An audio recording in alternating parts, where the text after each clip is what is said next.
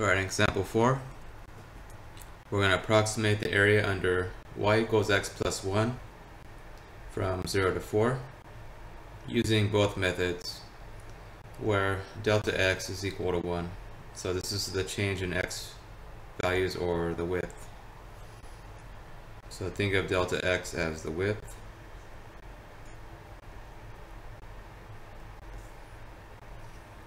of each rectangle.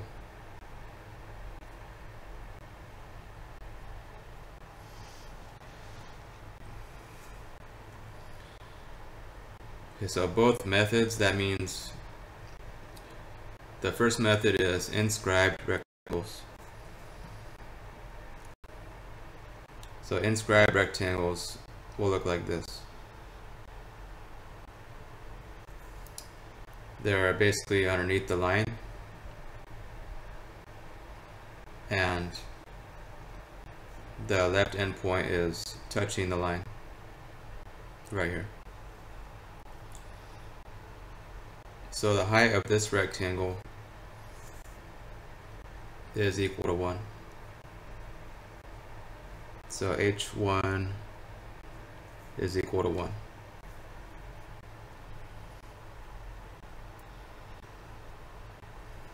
And then another rectangle, the left endpoint will start here.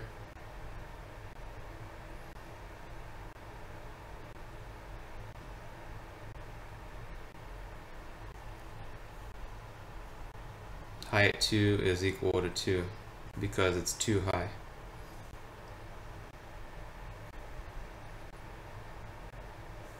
Okay, so we had a height of 1, a height of 2 there. And now the third rectangle.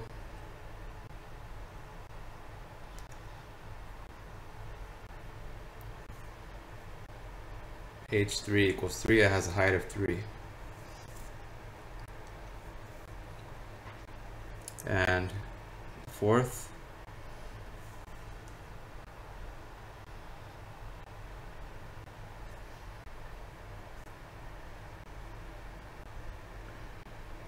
has a height of 4.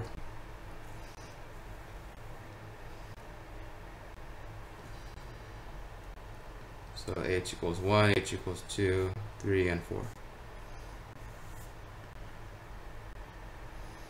And the width, like I said, delta x is equal to 1 on each rectangle. So delta x is from 0 to 1 on the first rectangle.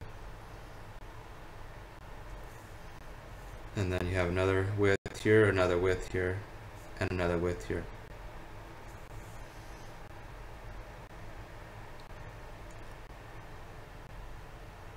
Now you find the sum of the areas.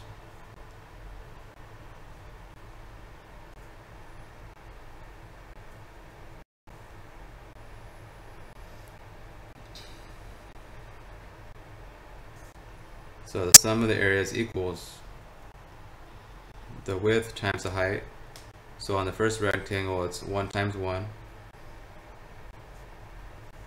On the second rectangle it's 1 times 2.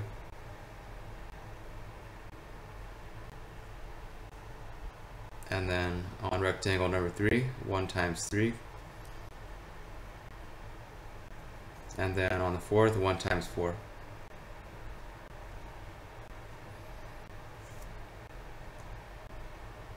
So once you add up all those sums, then it's equal to 10. So the approximate area under the line y equals x plus 1 using inscribed rectangles is 10.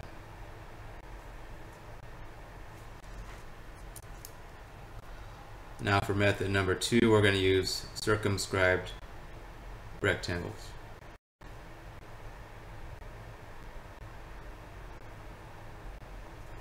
So circumscribed rectangles, the right endpoint is on the line, and the rectangle is overlapping the line. It's going past the line. So here you would have a width. The width is still 1 on either rectangle, and the height 2 on this first rectangle. So h1 would equal 2 instead of 1 on this other rectangle over here. and then h2 would be this one.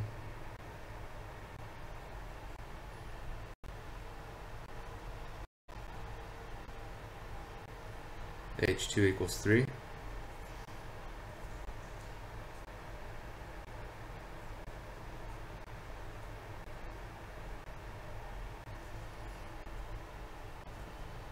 And then height number 3 equals 4.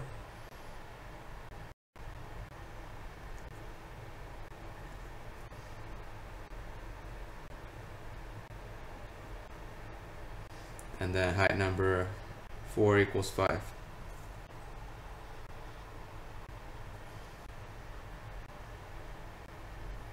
So now you find the sum of the areas.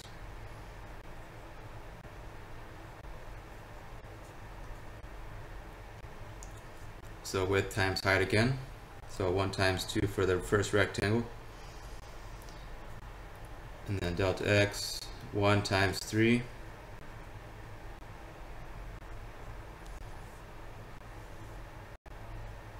One times 4.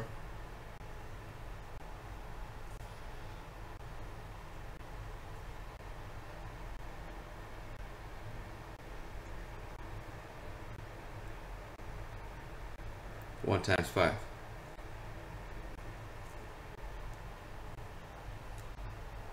And that equals 14 as the sum of the area. So the approximate area using circumscribed rectangles is 14. And inscribed rectangles was 10. The actual area would be somewhere in between those two numbers. Okay, let's look at another example. Example 5. Approximate the area under the curve of f of x equals 4 minus x squared on 0 to 2 by dividing the interval 0 to 2 into subintervals of equal length. Delta x equals 0.5, and using inscribed rectangles and part B circumscribed rectangles.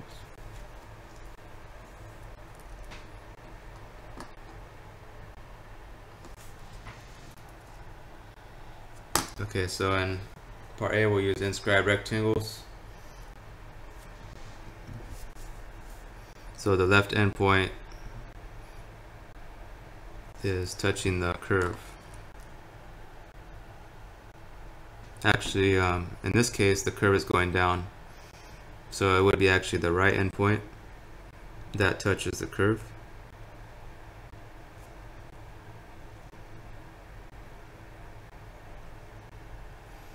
So if a curve is going down, it's the right endpoint for inscribed rectangles,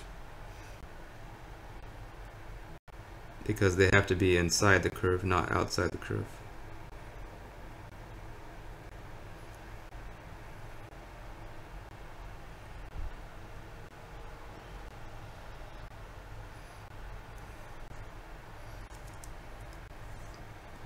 Okay, so we get 3 rectangles here. We can't draw a fourth because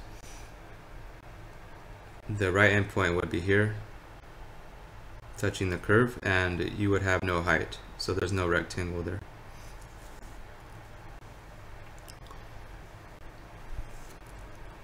Area of inscribed rectangles. So you multiply the width 0.5 of each rectangle and multiply by f of 0.5 for the first rectangle, because that would be the height. F of 0.5 is just plugging in 0.5 in for x squared and then solving.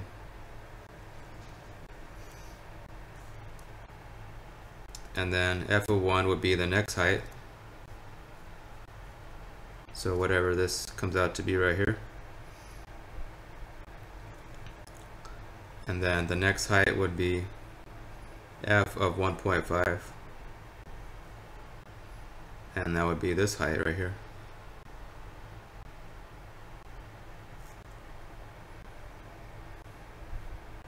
So those are the three heights multiplied by the width.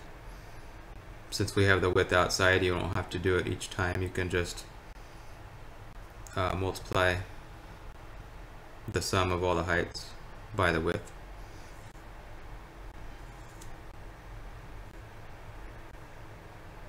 So f of 0.5 is 3.75. F of 1 is 3.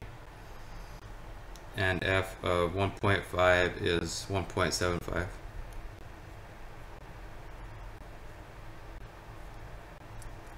So you add up all the heights and then multiply by the width. 4.25 is the area, the approximate area using inscribed rectangles.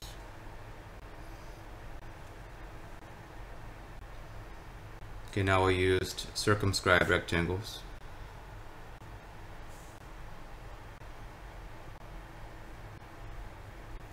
The width is still 0.5. The curve is going down, so with circumscribed rectangles, the left endpoint will be touching the curve, and the right part will be going over the curve.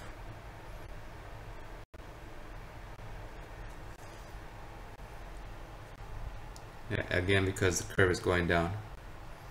Whereas in example 4, the curve was going up, or the line was going up.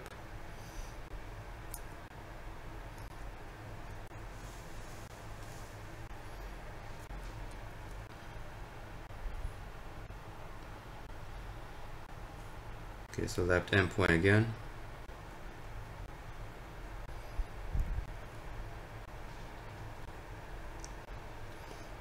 And then this one right here.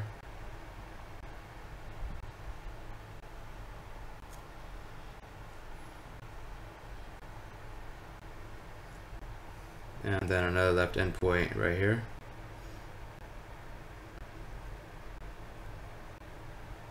And you can see with circumscribed rectangles we get 4 rectangles since the curve is going down.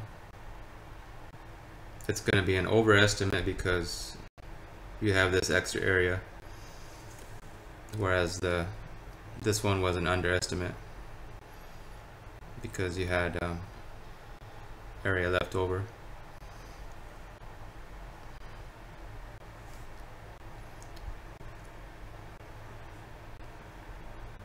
So f of 0 is the first height, so this is 0 right here.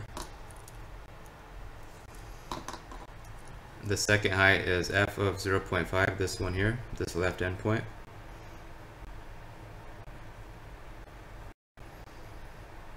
The third height is f of 1, this endpoint here. And the fourth is f of 1.5.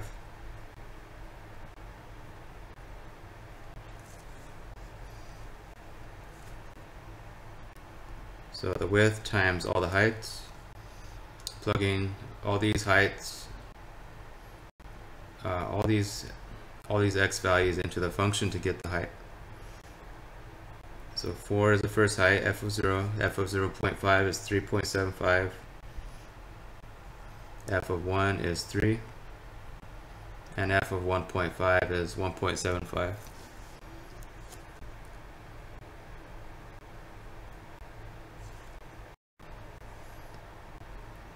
So the estimated area with circumscribed rectangles is 6.25. And this is an overestimate because the rectangles are covering more than the curve, whereas this one was an underestimate.